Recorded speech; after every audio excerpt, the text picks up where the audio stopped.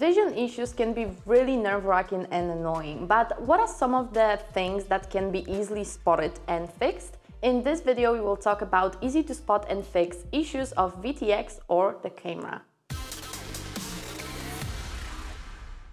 Hello everyone, my name is Lexi, aka Mayon High, and welcome to FPV24 channel.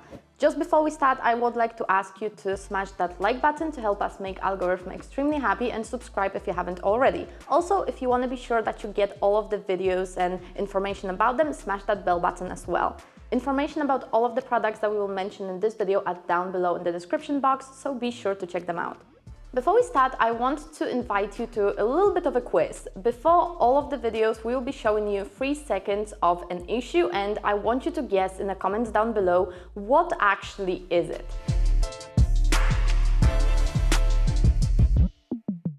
What does it mean if your vision has the OSD from the FC but is actually pitch black? Usually the issue is in the camera. So what you have to do is to check first the yellow cable that's coming from your camera to your FC, to check if it's maybe loose, maybe it broke inside, sometimes it happens, or eventually switch your camera, because the FC works by itself.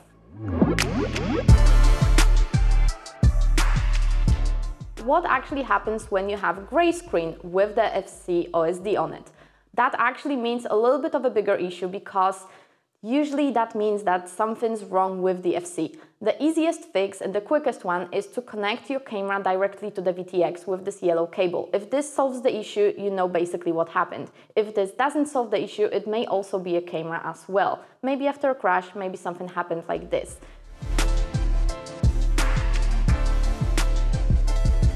Another really common issue is lines in your feed, and I want to start with little squares. So when you have a lot of little squares on your vision and they look kind of weird and there's more of them every time you punch your throttle, that actually means that there are screws touching the windings on your motors. Be sure that the screws on your motors are not touching the yellow part of them and are just high enough to go a little bit above the stand. Another common issue is white lines, and white lines are usually caused by an excessive power. Usually what you can do is to add a little capacitor on the ESC or directly to the XT60. Another common issue connected with lines is black lines on your feet, and those are actually usually low power related. Some of the VTXs are not doing that well with the stepped down power, and you may actually see that the issue is bigger on higher power like 800 milliwatts rather than on 25. What you can do about it is to either power your VTX directly from the LiPo or something that's not 5 volts, so you are looking for VBAT or something like this, or eventually it may mean that you have a little bit destroyed VTX and it needs switching. But just a quick note for this, be sure that your VTX can handle getting powered on directly from the LiPo. Some of them can be powered on directly only from the FC, so just 5 volts.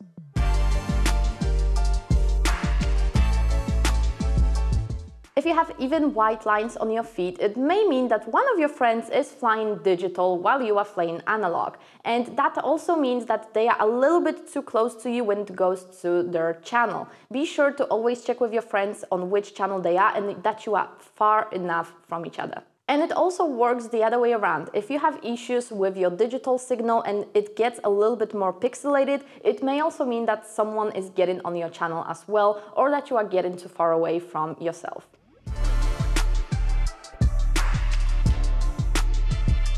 Noise in your feed. It may happen that if your VTX is powered on directly from the LiPo, it may get a little bit noisy because the signal is noisy by itself, and this is where capacitors come to play. Usually VTXs have some inbuilt filtering in themselves for their circulation and also for the video feed for yourself. Cameras usually have no filtering in them, so be sure to keep the signal as clean as possible. One of the things that you can do with the noise, and this is a really good practice to do, is to twist the ground and signal wire, which is the black and yellow one, all together and keep them as far away from ESC and back as possible, because this little twist is actually acting like a natural shield for your vision.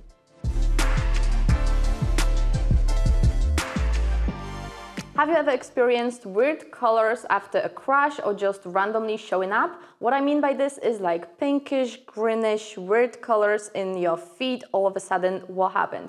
What may be happening is that your camera has been a little bit crashed too much and something's destroyed inside of it, or also it may be happening that your goggles are getting a little bit overheated and they kind of get something in there.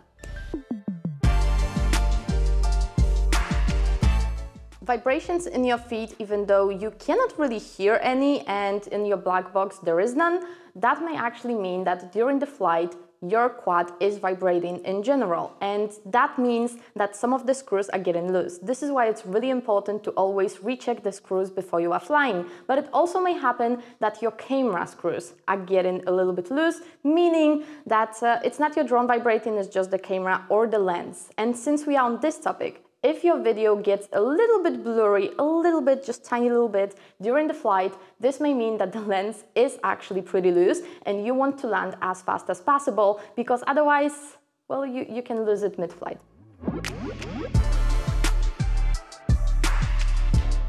Losing your vision after like 50 meters. If you're an analog user, what you're gonna see is a lot of snow in your vision. And if you are a digital user of DJI system or Sharkbite, you're gonna see a lot of pixelated stuff and it's gonna be harder and harder to see stuff around you. What it may mean is not necessarily VTX, it may actually be an antenna. So always check, just switch one antenna to another if the thing still continues. If it doesn't, it was the antenna, and they actually may break during crashes or when you are just transporting them all around, they may just bend or break inside, and that's basically the issue. If the issue persists, it is unfortunately a VTX.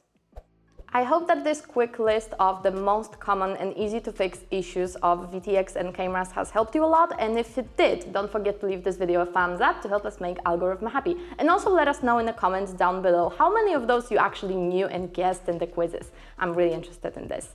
That's all I had for you today, and I hope to see you in the next one. Bye!